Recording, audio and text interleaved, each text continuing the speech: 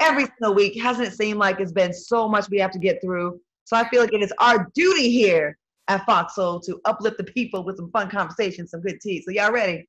Yeah, because that's so funny that, you know what, while we're in COVID and everything's supposed to be so slowed down, it's a lot going on, really. A lot going on now. I don't know who got to catch the BET Awards, but Amanda Seales kicked things off as she's the first host of the 2020 virtual BET Awards show yesterday.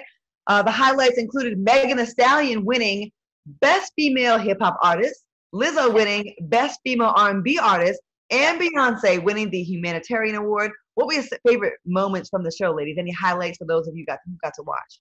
I did see Megan Thee Stallion. I saw her. And then I know that Tiana Taylor won Director of the Year, right?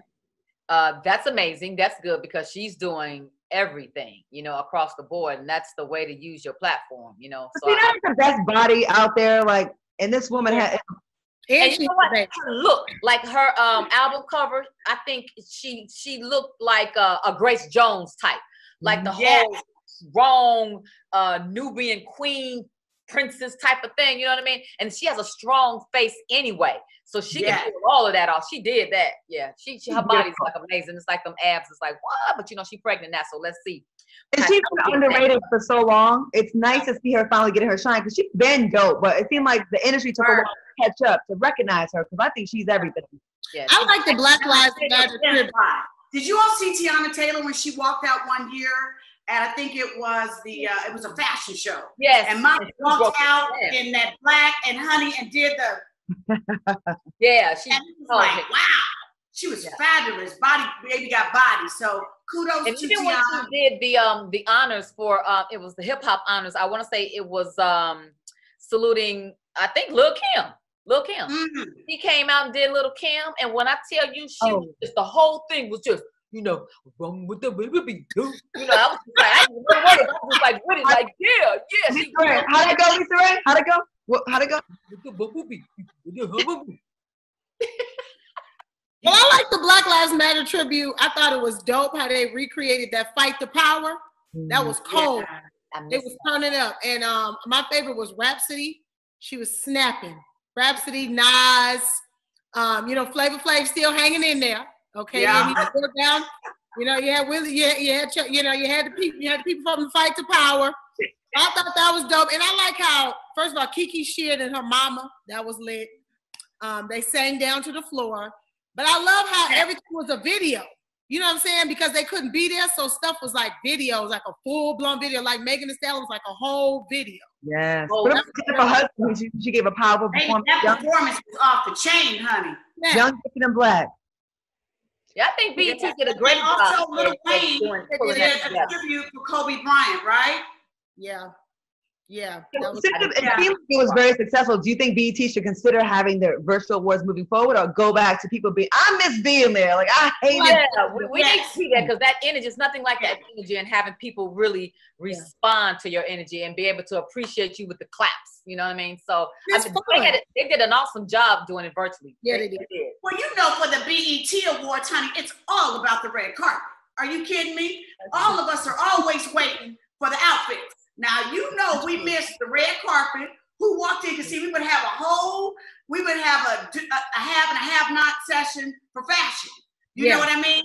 Yes. Because you know, some people I wait for that. You'd be like, a lot of people say money though. Yeah. That's what I wait for those. I wait for that red carpet. Like what the next one is because everyone's gonna want to go, and you already know BET does be trying it every year. We're waiting to the last minute to confirm your ticket. They be like, we don't know. They wait till the last minute for everybody. I'm like, really? And you get there, you're like, hold up, how all these people get their tickets before me? Who are these people? And where they sitting and why I'm not sitting. One year I had to sit down because you know how they rush it and they have the people that's going to be, you know, the audience participating people. The fillers? The seat fillers, what we call it. And I when I sat down, I was kind of looking, calculating like how I get here and so I had two seat fillers. I did like that. I said, excuse me, can y'all come back here? I need to get up there. Have y'all ever had any embarrassing because one time you really go to the BET Awards and move your seat? Yeah. Oh, exactly. A couple years ago, I think it was with my boyfriend last year. Years ago we went, right? And our seats were like, right? So we added some seat filler seats, right? And we were like, okay, we in like the 4th row. We good right here, 4th row middle. And you have anxiety the whole time because the person whose seats those really are, it could be a seat fillers or it could be a celebrity that's a bigger deal than you. So we were sitting in our seats and then we see Deborah Lee like come through, you know, Deborah Lee, president of BET. The president of BET. And we're like, oh my God, oh my God, oh my God, oh my God, don't let these be her seats. And then she sat right behind us. We were like, oh. But I felt you would have had to get up, girl. You would have had to get up. Gracefully. You know what I'm saying? Yeah, but Amanda, I think her opening outfit that she was in and her delivery, I think she made an excellent host. I really do. She did a really good job. I thought her outfit was fitting. And she seemed like she had a good time, and she, you know, did a great time hosting it virtually with no audience there, which is hard to do. Because like you said, when you're hosting something, you're feeding off of the audience energy. So, you know, because usually the host, they get to come out. Remember Monique? She danced when she did Beyonce. I mean, the BET Awards are epic. I remember Will and Jada coming in on a carriage. My favorite. You know what I mean? I'm hoping this year, you know, a lot of times these award shows have a hard time getting the bigger celebrities once they get to a certain level. I'm hoping next year there'll be a greater appreciation and everyone that, you know, gets nominated, people show up because these are our awards shows. And don't just go to the Grammys, go to the BET Awards, because when the Grammys forget about you, the BET Awards will not. And that's something we have got to start supporting them. And you know what's so funny when you say that? It's like you would think that the examples before us, that we would learn from that, because you're absolutely right. But what I like about Beyonce is that she always come back. She has always come back. I like that. Not only did Beyonce come back, Michelle Obama presented her award to her. She had the forever first lady saying, my girl. And then she put her video, her visuals out. I was like, Beyonce. And then when she speaks, she's just ethereal. It's like, yes, queen. She looks beautiful too. Excellent. She looks amazing. Chloe and Haley killed it as well. They work with Beyonce, and those girls are amazing. So kudos to Jessica, Connie Orlando, and the whole BET team, because they actually did it. And Amanda Seals, we salute you. You know, this was probably the blackest BET Awards, and it's like it had a different theme this year.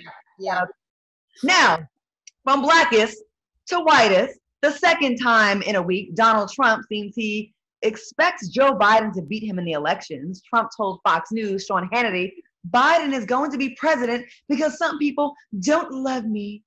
Are you shocked he's calling the race so soon? No, and he should, because he's not going to be president, and he is going to lose. So good. Bow out gracefully and have several seats and step aside. Thank you. We've been waiting for this confession for 4 years. Yeah, I don't think that he thought it was going to really be this bad, because I think that when he helped put out the COVID, meaning put it out there, that it got out of control and that he wasn't able to control it in a way in which he would make us think that he saved us. You know what I mean? Because the save would have got us like, oh, he saved us, let's vote for him. But that didn't happen. It backfired. So I do believe that, you know, him. Go ahead, Viv. What was you going to say? Lisa Ramsey's going to say, God don't like ugly and ain't too crazy about half-ass cute. Okay? And that's how Donald Trump. That is not how the saying goes, but I know what you mean. Just making stuff up. Check it out. He thought, oh, I got the economy popping. Oh, I'm good. We looking good. Right. Ain't nobody burning them, dropping off. Everybody jumping off. Oh, I'm going to kill this. And then God said, pump your brakes, bro. Here comes the pandemic, which you ignored because you were on your victory tour for your impeachment. You didn't get impeached. And then behind that, you know, it's like he got the corona, and then the rates came out, and then everyone started protesting George Floyd. It was just what needed to expose him, because America's better than this. Yes. And I believe that all the things that have happened to take him to the final end of his presidency, which he should have got impeached and not been there. Absolutely. Well, he was impeached, for him to get beat this way. He is impeached. Selena, he was impeached. He was impeached in the House, not the Senate. So he is an impeached president, but because on his record, it will say he didn't impeach him, he still gets to sit in the presidency. And for the folks that may not know, impeached doesn't mean he's thrown out. It means he's brought up on charges, and that's what So he was brought up on charges, but he wasn't found guilty by the by the Senate, but he was found guilty by the House of Representatives. So they both. Wait. Okay, go ahead. No. No, because I thought that because the House, when they did the vote and it was on the floor. Correct me if I'm wrong. He was impeached, but the Senate saved him. So he wasn't, but both houses didn't vote, like they didn't vote to convict him. Right. Yeah.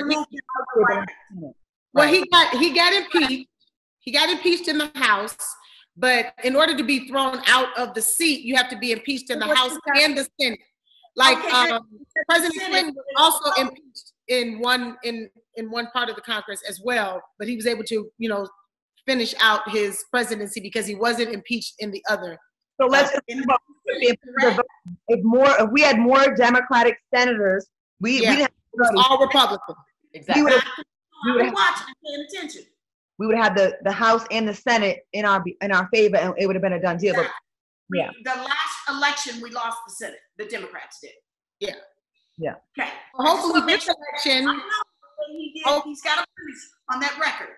Yeah, so hopefully this election, when we vote, because we all need to vote, we can get more Democrats in the Senate as well, and this will help us to be able to get some of the policies that we need to pass passed, because that's what's been blocking a lot of the stuff, is the fact that the Senate is filled with Republicans, and they shoot down everything that the House of Representatives tries to present for. But can we talk about the Supreme Court? The Supreme Court has done very well this week with Pride.